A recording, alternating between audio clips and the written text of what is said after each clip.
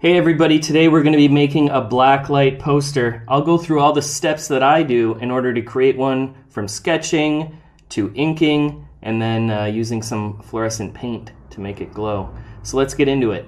The first thing that I'm going to want to do is make a rough sketch of the final image that I want to create.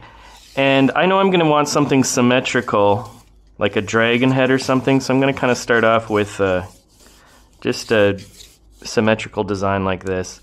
And we can imagine a lot of flames, or we're going to want like a lot of smaller areas, you know, and kind of play with the black. Because basically the way that a blacklight image works is you're going to have the black image acting as a silhouette, and then the fluorescent paint kind of glows. It's really difficult to model with fluorescent paint in terms of light and dark, but I'll show you a little bit about how we can use some colors like fluorescent yellow and fluorescent pink to kind of get some ideas of light and dark as well. But the main thing we're going to want to be doing with this first initial sketch and drawing is we're creating a sketch that we're later going to ink. So the first step is going to be sketching it, then we're going to be putting the fluorescent paint on, and then we're going to ink the top layer of that and make it black and make the lines really nice and crisp.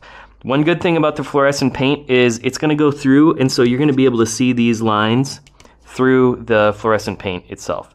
So that's what we're going to do, and I'm just going to jump into this sketch first and pop back when we're done. So I know I want to really kind of play up the line quality a lot in this, so I'm just making this basic idea of this kind of dragon-like demon creature. And when I come back with on black on top of it, I want to just do a lot of thin and thick and thin lines with a lot of line variation up in here. But I'm just getting the basic idea down in this sketch to begin with. This is my rig I got set up. I just taped this up on top, and this is like a LED blacklight with, you know, different modes and stuff like that. But basically the violet is a blacklight, as you can see here. And yeah, I just put it on top of my easel, and I can keep the lights on while I'm working too and still get the basic effect. But of course, you know, less light you have, the more it glows. So here are my different fluorescent paints I've got. I've got pink.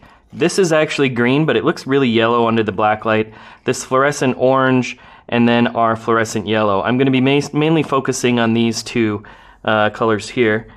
And let's just plop some of that down.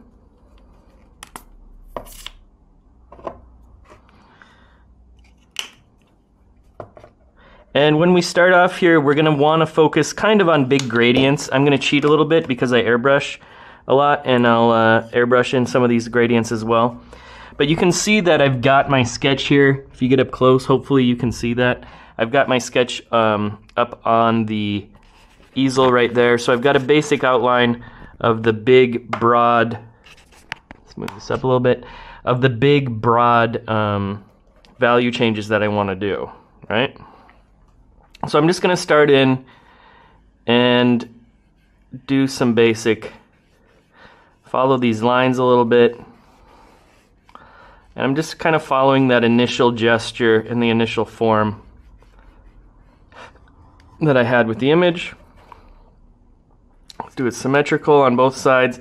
And one nice thing about using like fire or kind of like this really liney type of drawing is that it doesn't need to be completely symmetrical, because, you know, fire isn't, you know, necessarily completely symmetrical either. And you can also see you don't really need much of this paint to go a long way. Now we're going to take some of this yellow here, and you can see we can lighten up some areas a little bit and get a little bit of a gradient there. So we're going to be working into some of these areas just lightly with the yellow to get a little bit of that glowing effect. More like that it's fire. And with acrylics, this is best done wet. You know, you want to work fast and keep it wet. Cool. And now I've got a little bit of this color left on my brush. I'm just going to use that up. We know that this nose areas is going to be the brightest, so I'm going to use the yellow for that too.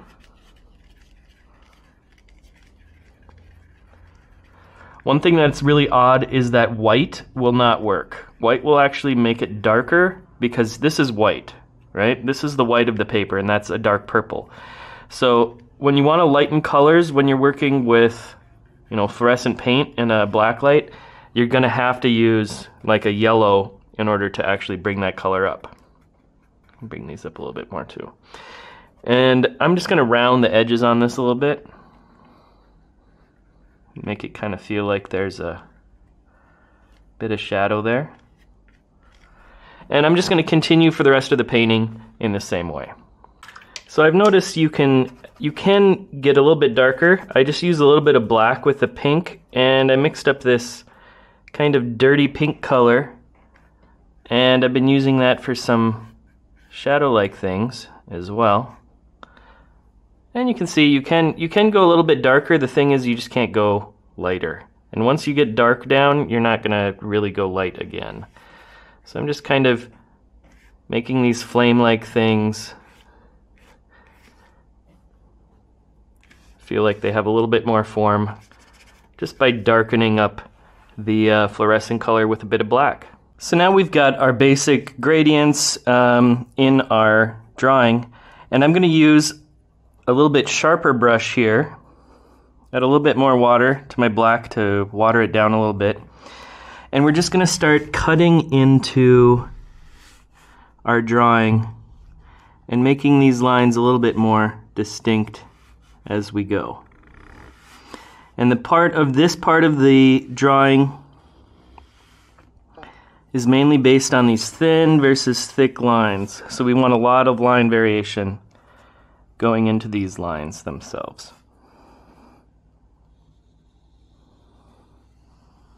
So we're just outlining and strengthening these lines, and we can do a lot of shading in just with these simple movements as well. And one thing that people often forget in blacklight paintings or blacklight poster creation is the importance of black, because this black is really going to make the fluorescence pop even more. And the more little hatches we can get in there too, the more it's going to vibrate. Yeah. So I'll continue on just adding more of these little marks along the way as we go, thin, thick, and giving the drawing a little bit more definition and form with that. And here you can see the final result of this kind of dragon demon thing, and turn on the black light. And those are the steps to make a blacklight painting. Start off with a sketch, go in with some gradients with fluorescent pink and yellow, and then draw over the top of those with some black to make everything pop. Thanks a lot for watching, and if you like these types of videos, be sure to like and subscribe. Help me grow the channel. Thanks a lot.